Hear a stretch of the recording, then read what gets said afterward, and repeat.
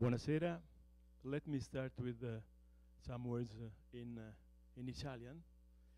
Il mio nome è Massimo Sardi, sono il vice direttore dell'Istituto Italiano di Cultura di New York e signore e signori che ci state seguendo, questa diretta sul nostro canale YouTube, benvenuti, anche se virtualmente, all'Istituto Italiano di Cultura per questa speciale preview dell'opera The Garden of the FINZI-CONTINIS, la cui produzione è frutto della collaborazione fra il National Yiddish Theatre FOLKSBIENE e la New York City Opera.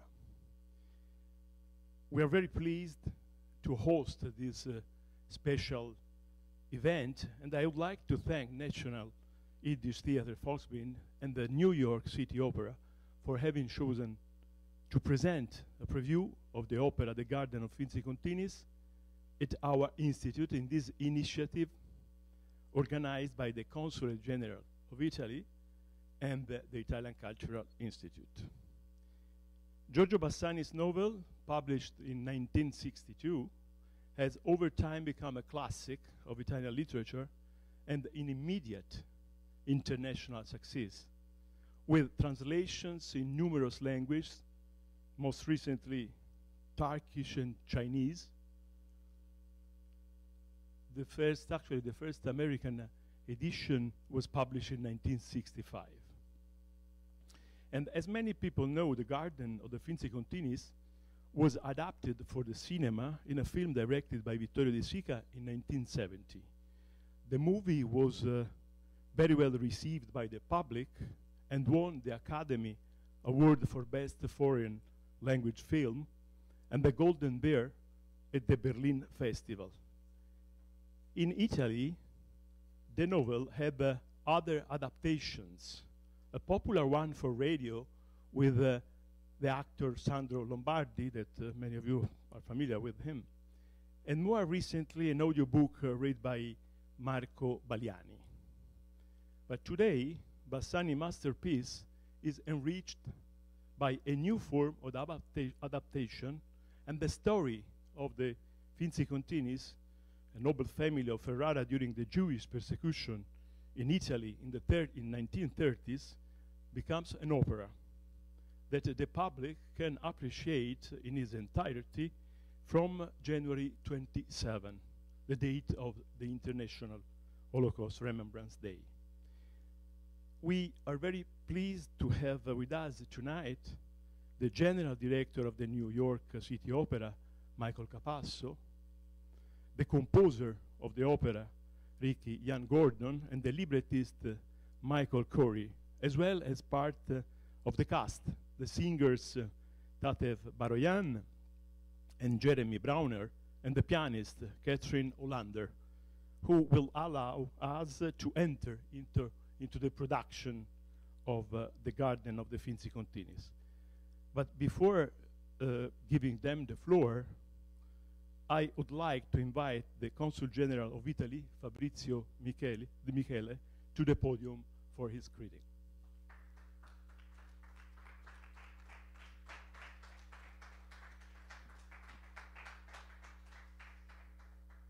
Grazie. Thank you very much. Thank you all. I don't want to take time. I think people are here to watch this preview. I'm myself looking forward to it. I don't want to repeat the thanks for all the people who are here, made possible this preview. We strongly wanted to have this preview, and despite all the restrictions imposed upon us by COVID-19, it's important that we can show it with live streaming, and will be also available in the website of the Cultural Institute afterwards. What I want to stress is not only the importance of the novel Giardino e FINZI-CONTINI in Italy that Massimo Sardi already did, but the fact that we have a new American opera now reinterpreting this famous novel. And we already know that there are plans to bring to Italy an Italian version of this opera. So it's a way, again, to renew knowledge of a very famous writer, Giorgio Bassani, and a very famous novel in Italy. But for us here in New York, it's also particularly important because we are approaching the International Holocaust Remembrance Day, and we are part of a very important commemoration every year with the Consulate General, the Cultural Institute, the Center Primo Levi, and many other cultural institutions of Italian cultural institutions of New York. It's the way we commemorate the Giorno della Memoria. And this is done through a series of events, and seminars, workshops that unfortunately will be online this year, like last year. But on the 27th, we will go back to an in-presence event for the ceremony of the reading of all the names of the Italian Jews deported during the Second World War. This is an event now, has become a kind of a big event in New York for the past 20 years, which sees the involvement of all different association organizations, the municipality and other diplomatic and consular representations. And as I said, this became a particularly important event for the Consulate General. So I like to think of this preview as part of our program for this year Giorno della Memoria celebrations. And with this, I'd like to give the floor to my friend Michael Capasso, the Director General of the New York City Opera. Grazie, Console. Thank you, everyone. It is a great pleasure and an honor to be here. New York City Opera has a great history of presenting and premiering new American opera for decades. And in my administration already, we have had several premieres. This one is very near and dear to my heart because, of course, it's an Italian subject matter. It's a book and a film that I was familiar with when I was very young. I remember going to see it in a very large movie theater, which they don't have anymore. And I remember then, after seeing the movie, being interested and then reading the book, which is a great classic. And the opera was brought to my attention by two of my colleagues who are friends who we have known before, Ricky Ian Gordon, the composer, and Michael KORIE, the librettist. Ricky is unable to be with us tonight. He has another opera premiering at the same time called Intimate Apparel at Lincoln Center, so he's there. But Michael KORIE is with us tonight, and you'll get to meet and hear from him as well. We also brought two members of the cast. Our principal cast is resting because we've been rehearsing frantically. 2 days ago, we were rehearsing in a studio that ran out of heat, and we thought we needed to just change to La Boheme for one day, and because we were freezing. But instead, we moved through, and we are now moved into the theater, which is within the Museum of Jewish Heritage, and our partners, the National Yiddish Theater Folksbiene. We're moving ahead with beginning technical rehearsals and moving toward a premiere on January 27th, which is International Holocaust Remembrance Day, a very significant date for all of us involved, as the consul said. I'd like to introduce to you some excerpts, and I'll set them up for you. Then you'll get to hear two of our wonderful singers from the company, accompanied by our principal pianist and coach, Catherine Olander. The first aria you're going to hear, the opera begins in Ferrara in 1955, when Giorgio, having lived in America and escaped the Holocaust, returns to the synagogue in Ferrara, which is a very solemn place. And he encounters a man whose name is Perotti, who was the caretaker for the FINZI-CONTINI family. And the FINZI-CONTINI family, of course, have all perished, as has Mikol, which was the great love of his life when he was young, unrequited love of his life, I will add. And he sings of his remembranza of the time and it's a prologue that will lead us back to the 30s and the events that transpire. And the opera is bookend with a prologue and an epilogue, which involve the character of Giorgio, the leading tenor, in the synagogue. So I would like to introduce tenor Jeremy Broner and our accompanist Catherine Olander to give you the opening aria from the Garden of the FINZI-CONTINI. Thank you.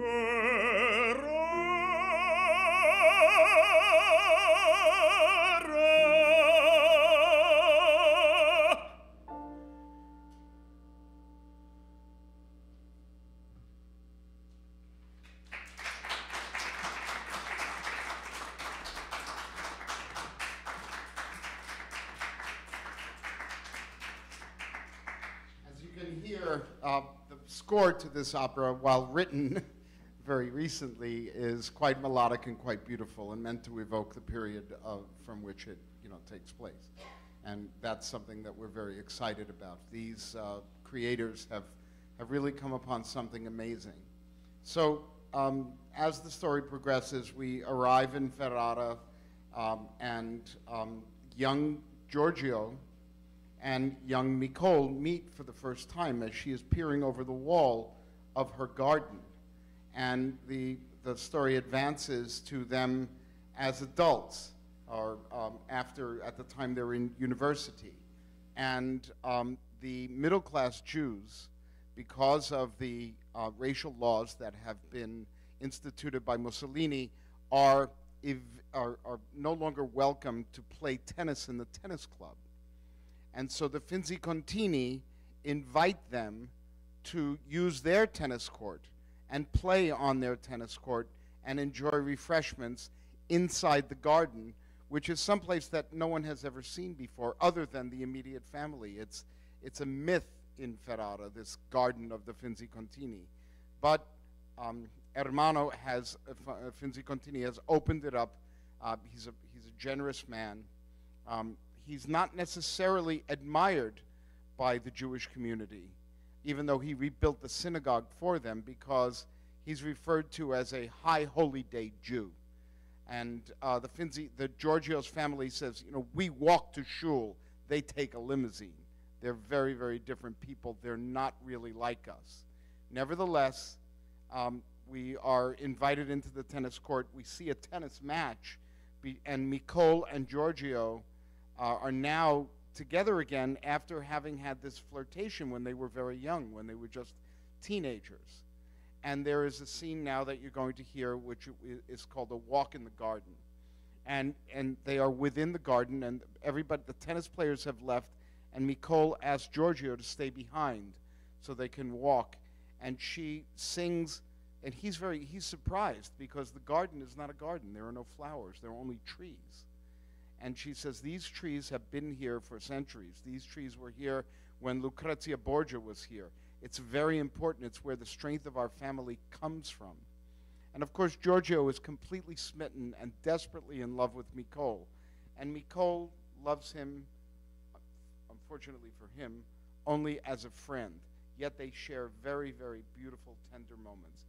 Here you will hear Jeremy again, this time with the lovely young soprano, Tatev Barayan, and again, Catherine Olander. This is the duet, A Walk in the Garden.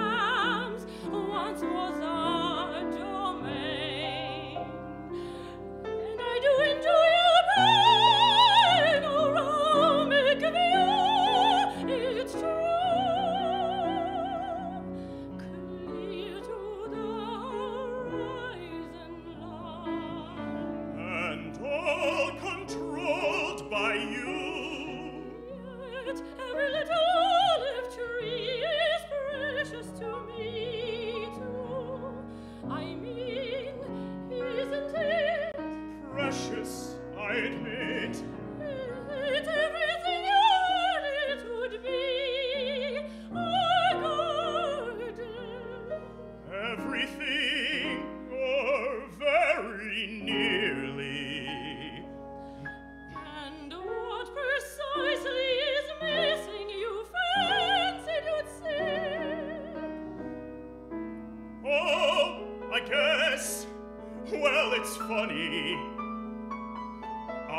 figured there would be, well, millions and millions of flowers.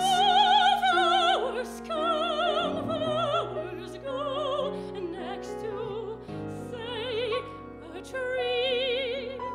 What can a flowers bring? Posterity. They have inspired sonnets, festooning numerous bonnets. Instead, what you mostly seem to have here, frankly, are lots and lots of really dark, really tall, really old trees. They're just not that exciting, old trees. Did I say the wrong thing? I truly beg your pardon. These really old trees happen to be the heart and soul of the garden of the FINZI-CONTINIS. And as I said, they're utterly enchanting. Please, you couldn't tell a pear from a plum tree. Instruct me. These old trees have been living here for centuries. These old trees are a testament to time.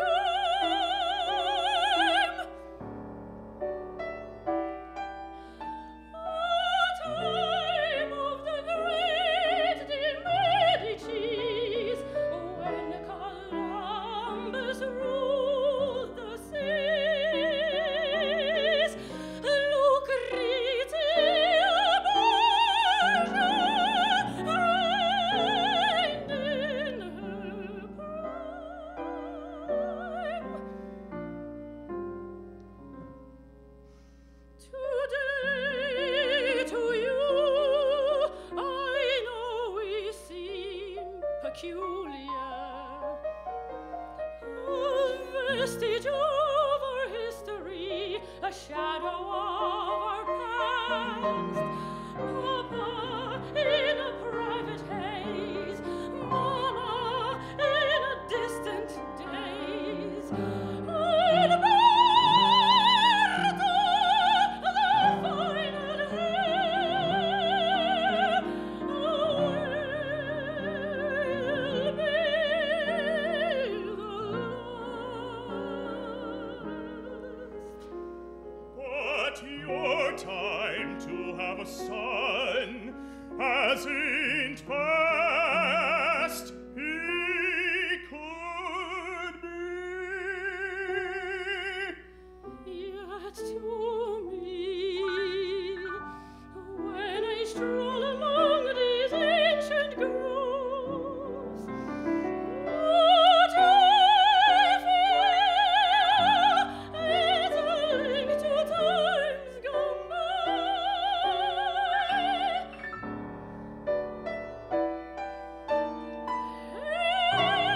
And I know if events of life should cause me to stray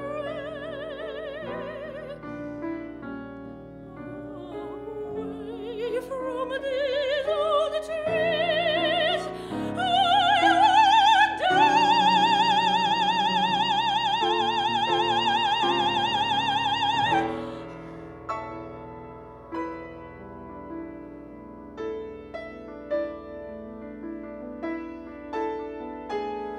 What sort of tree is this? It's a tulip tree, A tulip tree. a canopy of leaves to keep us hands as rough as thieves to steal the sky.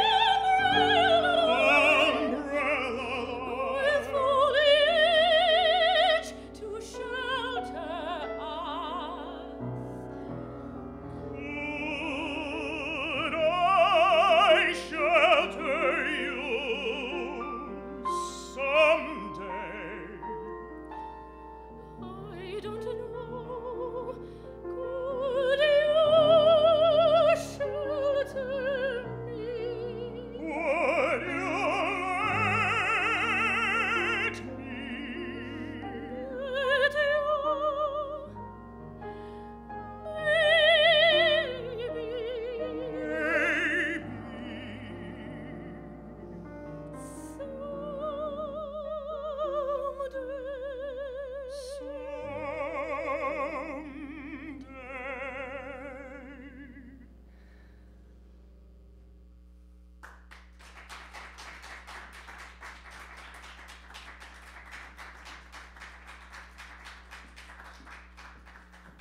Thank you.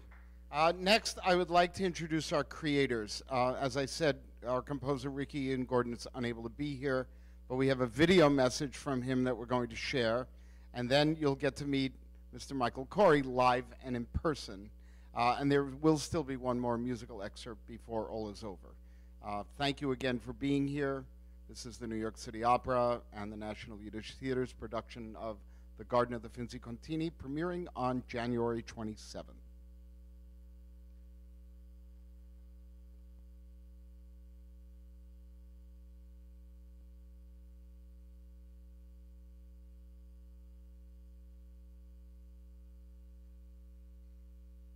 Hi, everybody. I wish I could be with you tonight, but I am hearing the orchestrations for the first time, which is very important. So forgive me for not being with you, but I thought I would just tell you rather quickly how the whole idea of this being an opera came about. And it starts when I am a 15-year-old boy living in Island Park, Long Island, which is the town before Long Beach, and I am obsessed with foreign film. I know every movie by Bergman, Antonioni, Fellini, Truffaut, Kurosawa, and I see that De Sica has a new movie, the great De Sica, who made The Bicycle Thief. And I take a train to East Rockaway and I see the movie The Garden of the FINZI-CONTINIS. And it has a profound effect on me, but I'm too young to understand it. But for some reason, about every 5 years, I just watch that movie again. And each time I watch it, something new is sort of touched in me until Michael KORIE and I write a big opera of The Grapes of Wrath in 2007. And it's a triumph. It's a huge triumph. And we're looking for our next piece. And I'm walking home one night on 72nd Street, and I decide to rent that movie again, The Garden of the FINZI-CONTINIS, because I wonder if my partner Kevin has ever seen it. And I bring it home, and we watch it, and I have a reaction to the movie that I had never had before, which was sort of hysteria. I was inconsolable. I've thought a lot about it, and why did I have that reaction to it then? And I realized we bring whatever we have gained as human beings in terms of experience to a movie we see again or a book we read again. By the time I watched that movie again, first of all, in the dead center of my life was the AIDS crisis. And by 2008, I had lost a partner, my mother, 2 sisters, my father. I knew grief in a way I had never known grief before. And in a way, this story is suffused with grief. It is also suffused with unrequited love, with an aching yearning for something you can have. And meanwhile, what I never got before was I was either into one story, Giorgio loving McCall, or the Holocaust story, but suddenly I saw the 2 stories intertwined, and the idea of this backstory of catastrophe that is happening alongside this story of such a deep, aching yearning. And for some reason, it really hit me that night. And I'm sure Michael KORIE will talk more about this. But obviously, as we were writing the opera, this story has enormous resonance now. There was just on NPR 2 mornings ago a whole piece about the rise of anti-Semitism and the rise of violent anti-Semitic incident all over the world. There is suddenly a government, or there is an urge, shall we say, towards autocracy in this country. And it is possible to imagine something as awful as the Manifesto della Razza, the racial laws that Mussolini enacted. So everything about this story and our writing an opera seems all along to have made sense. And it makes sense to me that I saw this movie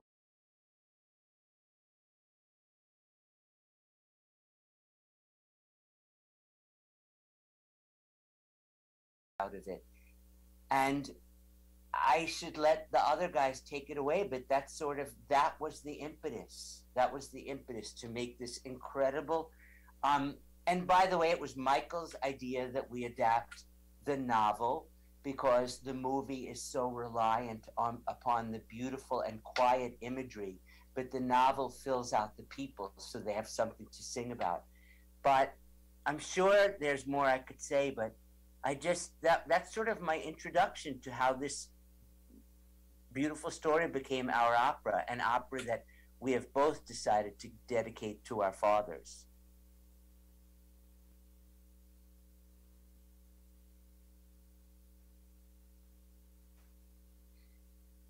Hi, everybody.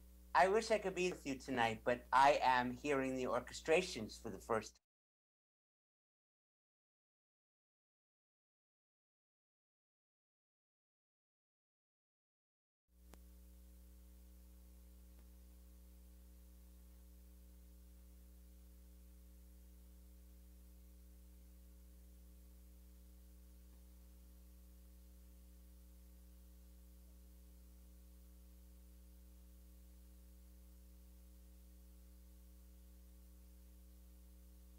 Ricky Ian Gordon, very, very interesting, his take on it. I would like to, I'm going to tell you a little story and then I'm going to introduce Michael KORIE. New York City Opera produced an opera prior at the National Yiddish Theater, which was another world premiere called Dear Eric, which took place in the Holocaust. It was very moving, very wonderful, and our partnership with the National Yiddish Theater developed. And I had a pre-existing, I met with the people at the Yiddish Theater and they said, if you could come up with another opera that had a Holocaust theme, we'd love to partner on it. And as it happened, the next day, I had a pre-existing appointment with Michael KORIE. And he came into my office with a score of The Garden of the FINZI-CONTINI under his arm. And I said, we're doing an opera. Ladies and gentlemen, Mr. Michael KORIE.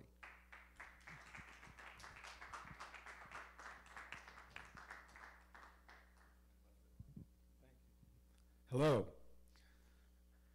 Well, I'm here to tell you a little bit about how we made it into an opera. As you heard from the gentleman who spoke before, it's a world classic, this novel. It's been an Academy Award-winning film. It's been a radio play. I'm not sure anyone ever envisioned it as an opera, but when Ricky proposed it to me, I remembered it. I went and read the novels. 2 different translations, and I said, yes, this would work. I'll just tell you a little bit about how Ricky and I work. We both come from theater backgrounds. We're not academics. I'm not a noted poet who writes a libretto and slips it under the door and shows up on opening night. We are very, what they call, process-oriented, and luckily, Ricky lives on West 70th Street, and I live on West 71st Street. He wakes up at 5 in the morning, writes something that he falls in love with because he's the kind of composer that always falls in love with the latest thing that he wrote, calls me up at 7 and says, come over and listen to this. I say, it's 7 o'clock in the morning, I'm not showered, I'm shaved. He says, just come, I'll make coffee. That's what we do. And we work every single moment of the opera together. And then we change it, rechange it, and we adjusted our conception of this when we knew we were going to be doing it for the New York City Opera and the Folksbiene. I'm just delighted that it's going to have its premiere here in New York City. One thing that I particularly loved about this as an opera, well, first of all, to make it an opera. In a film, you can show an image of a desiccated tennis court at the very end, and you get a whole realization of what happened to this culture. But you can't just show an image in an opera. Or in a novel, you have the authorial voice to describe things in prose.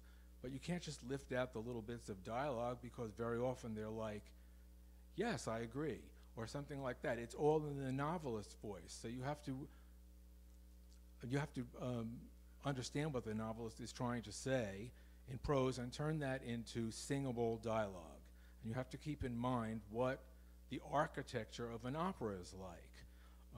I always contrast an opera to a musical. If a musical is like a cardiogram with ups and downs and peaks of energy, an opera to me is more like going up the ascent of a roller coaster. It's constant build until you reach a climax, and then a conflict, and then you have your act. So we kept on, that's what I call musical geography. So that was one thing we kept in mind. Another thing that I kept in mind was that this was a semi-autobiographical novel. The opening segment that you heard sung involves Giorgio coming back to Italy after the war. He is the one member of his family who escaped. And it's in 1955, and he comes back to the synagogue of his youth, and it's ruined. It's been bombed out. And he sings about memory. And he's looking to the past to answer the conflicts that he still has. And as he sings, that bombed, ruined synagogue comes back to life. I think he says, through the eaves, a world of secret something's praise. And we come back to his synagogue as it was when he was age 15. And it's a high holiday, the Rosh Hashanah, and the whole congregation is there praying. And that's when he first falls in love with Nicole FINZI-CONTINI, who's sitting in the men's section with her father because she's entitled, peeking at him through the fringes of her father's tallis, the prayer shawl. That's a very important image. Anyway, it was semi-autobiographical, but in the time it was written, I think he was writing it for people who had lived through World War II and understood what was going to happen to these people. And we're premiering it here in America, where we don't really remember what happened yesterday. That happens to be our national fault. And we know very little about World War II from the perspective of what happened in Italy. So I felt that what was implied in the novel had to be brought forth and dramatized. So for instance, we heard that rights were being taken away. So I found the actual document where those rights were taken away, the Manifesta della Razza, and we dramatize it. We see the father going to the bank and being told, no, you can't bank here anymore. Or the son going to the library and said, no, your library card is revoked. And the mother being told by her servants they have to leave because non-Jews cannot be employed by Jews anymore. And Giorgio being denied the right to play with his friends at the public tennis court. That's the whole fulcrum on which the story hinges. Because of the denial of their rights, their slow revocation of Italian citizenship, which paved the way for them to be deported, that's what made the FINZI-CONTINIS come down off their high pedestal and condescend to invite the everyday people to their wonderful estate to play tennis. And playing tennis behind this garden wall while the world is changing around them seemed like such an apt metaphor for what's going on here. What are we doing while the world is changing around us? We're noticing it and we're choosing not to. Another thing that I wanted to deal with was language. I wanted to use Italian language, and Michael encouraged me to use Italian language. I wanted to give it verisimilitude, but I also wanted to mix it with English, and I also wanted to use Hebrew. And the Hebrew that the Italians speak is different than the Hebrew that either the Ashkenazis or the Sephardic speak. And so we had to research that. I actually spoke to that wonderful judge who was a descendant of the FINZI-CONTINIS living in New Haven these days, and talked about the language that was spoken then. And then there was the middle-class Jews and the high-class Jews and the foods they eat. I was a journalist, and I love to find all of these facts and layer them in. And that is what I think I added to the novel, things that would help make it accessible to modern audiences who had not lived through the period.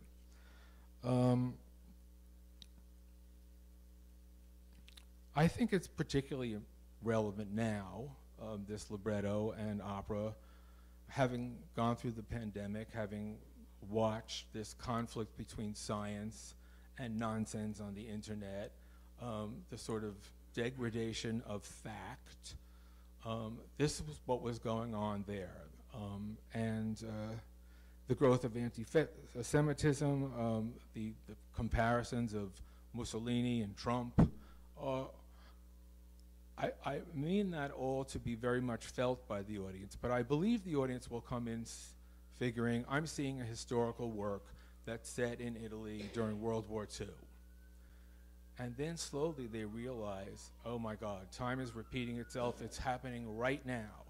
And I love that because I am a journalist, and I call that a stealth opera, where suddenly the audience realizes it's about that, but it's about you right now.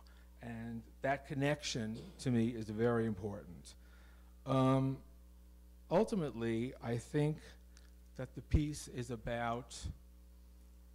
Bassani's warning about the danger of sentimentalizing the past and memory. Memory is a two-edged sword. And the piece begins in this bombed-out synagogue, it comes back to life, and it ends in the bombed-out synagogue, where he recalls everything that happened now, but it has not brought him relief or satisfaction. He has to live with it.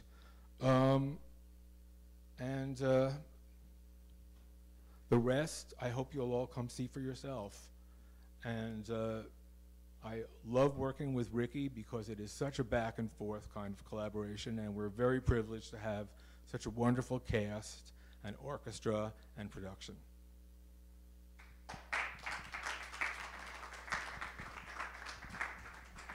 Thank you, Michael. It's amazing the process that we're going through to create this opera, the close connection with the creators makes a big difference. I want to mention that I'm very close to this piece for a number of reasons. And I chose I feel necessary to discuss that. I chose a director who's a wonderful, incredibly creative man who had to ultimately, after 3 rehearsals, withdraw for very personal reasons that I understood completely. And so I personally took over the direction of the opera. But it still was conceived and created by him, so I'm trying to put his vision very, very much on stage. But you know, as I do from time to time, I CAPASSO it up with what I do, because that's what I do. I mean, I've directed hundreds of operas. This past summer, with our set designer, I went to Ferrara, and we spent 2 weeks in Ferrara. We met with the director, Amedeo Spagnolotto, of the MEIS, which is the National Museum in Italy of Jewish culture. And he was incredibly gracious and gave us unprecedented access to Jewish life and historic Jewish life in Ferrara, including access to the synagogue. The synagogue is mostly closed because it suffered tremendous damage in an earthquake. But what I found out were there were three temples within the one building. One of them was for Ashkenazi Jews, and there was a very small one for Sephardic Jews, and then the larger one was for Italian Jews. And they all three had slightly different ritual, slightly different music. The leader of the Jewish community brought us around. We went to all of the important points. We went to the cemetery. We went to all of the important BASSANI points, etc. And we're fascinated by the fact that Bassani created an image of where the FINZI-CONTINI estate was, and it was actually in the novel outside of the wall. But our designer was still able to ride the path on a bicycle with a camera, so that when we have the people riding to the FINZI-CONTINI estate, they're riding under the very trees in Ferrara that Bassani rode under.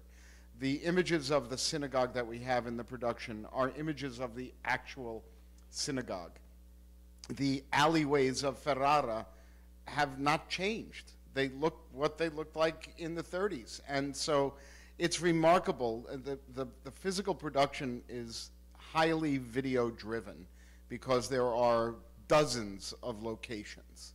And we had to be, in order to create that, we had to create something that is slightly cinematic, in fact, yet is not adapted from the film in any way whatsoever. But our design team has created something that so that when they are on bicycles and they are pedaling, this video of actual trees of Ferrara are moving behind them. When we return to the synagogue, we're in the real synagogue. When we're in front of the school, we're in front of the actual school. And of course, there's this incredibly moving, we went to where the gate of the ghetto was and learned many, many details, including the fact that the Jews that lived in the ghetto only had windows facing the ghetto. There were no windows that faced the rest of Ferrara. They weren't allowed to look out at the rest of Ferrara. They could only stay within their group. I then had the privilege to go back to Ferrara again, and I did meet a wonderful man named Andrea Pesaro. And Andrea Pesaro is a descendant and lives in the home that Bassani visited as a young man, and has the tennis court that was the tennis court. Interestingly, the family, they are not fans of Bassani because they felt that they were gracious and they allowed him and his friends into their world. And in the end, he wrote this novel that was not necessarily complimentary. So the result is that we have lots of interesting stories and video and photographs that we can't use. But nevertheless, we have wonderful, wonderful content, and really did, we partnered now with Meis. They are an important part of our production. Whenever I need information about, an Italian Passover Seder versus, I grew up on Long Island. I went to hundreds of Passover Seders. I was 21 before I figured out I wasn't Jewish. So I understand, but I understand American Ashkenazi Jews on Long Island. The Italian ritual is different, and so we had to learn about that and try and adapt to that. We're going to have one more musical excerpt, and then we'll have a little bit of time for some questions, should anybody have them. Whether in the room, I don't know if we're able to take questions on YouTube. But you're going to hear an excerpt from Mikol's aria, sung by Tatev, and it begins with, "We can never be together." And it's after a tremendous conflict between Giorgio and Mikol. Giorgio has adored Mikol from the minute he laid eyes on her and has pursued her throughout the opera, and she loves him as a friend and rejects him, and he's heartbroken and he'll never be the same. And frankly, I think that's why he leaves and goes to America, because he can't stay in Ferrara anymore. And Mikol is she's the FINZI-CONTINI princess, and she has she likes Giorgio, but she also she has a heart that is a little on the rough side. She never opens up to him, and ultimately there are circumstances in the opera that are dramatic that do not present her in the most beautiful light. But this is an aria that she sings after she rejects Giorgio and Giorgio leaves.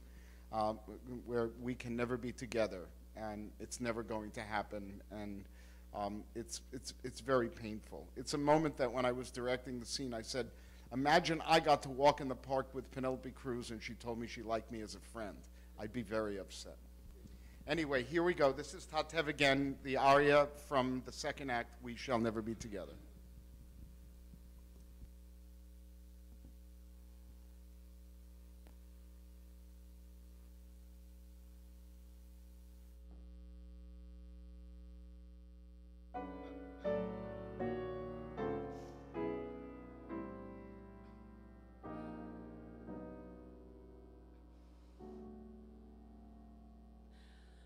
We can never be together.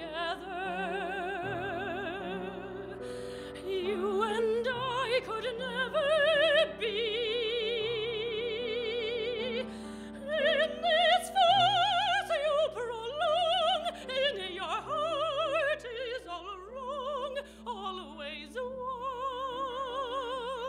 wrong of you.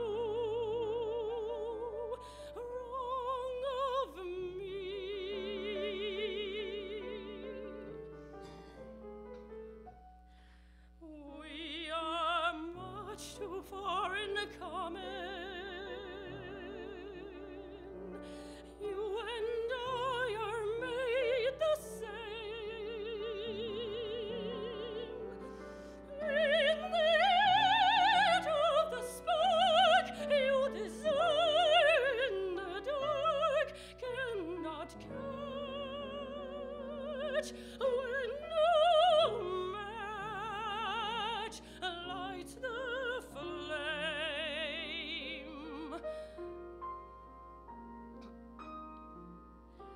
When we were children, innocent children, loving was pure,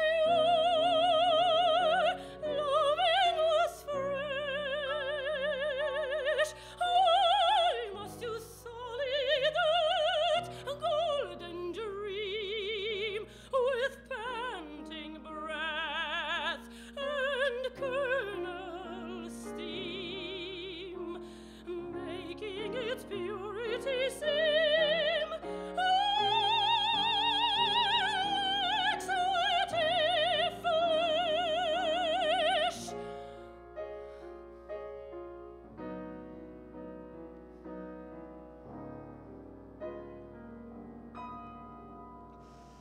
We can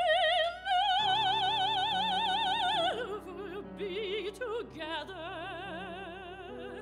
As I always told you so. We can never be together.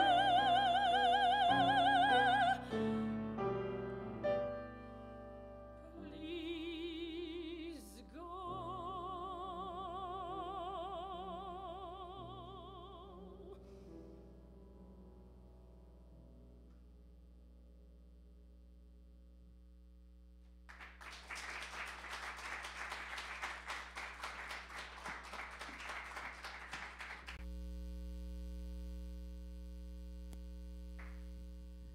Well, that ends our musical excerpts.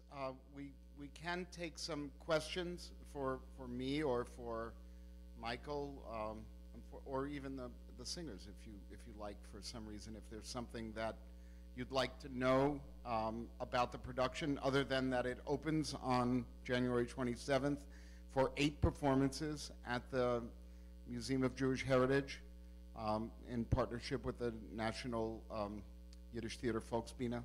You can go to either of our websites and find out how to get tickets. We encourage everybody to come. It's a limited run. We expect that it's going to sell out, and we hope it sells out, certainly. But we would like to encourage all of you to possibly come and join us and support live theater in a time where things are closing left and right. We have been extremely careful, and we are forging ahead with this production and under endless COVID protocols and issues going on and on and on. Yet we are committed to it. We feel it's very important for the world to get out and celebrate music and celebrate something wonderful like this. So I thank you in advance for all of that, and I would open the floor to any questions, if there are, from anyone on the stream or live. No questions. Not even like, what's the capital of Albania? Nothing like that? Yes.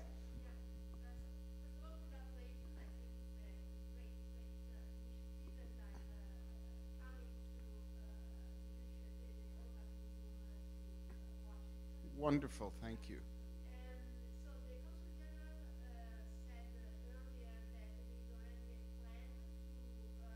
Yes, when my last trip to Italy, we have partners that we have worked with in the past in Verona and Genoa, and in particular in Genoa, we have a very close connection because the Sovrintendente there used to be in Cagliari, and now he moved to Genoa, and we've done 2 co-productions already together with him. So he's my closest ally, I suppose you could say, in Italy. And I think the idea is to ultimately translate it into Italian and bring it to Italian theaters where there is a tremendous appetite for this story, because it's known to everyone, everywhere. And it's very, very, as you can hear, the music is very beautiful and very Italian. Anyone else? Yes? No? Basta così? Okay.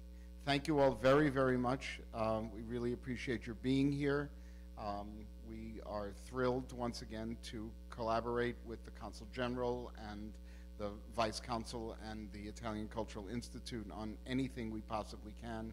My special thanks to Michael KORIE for making the trip, and to Ricky Ian Gordon for recording. And of course, my artists, please come out and take a bow one more time.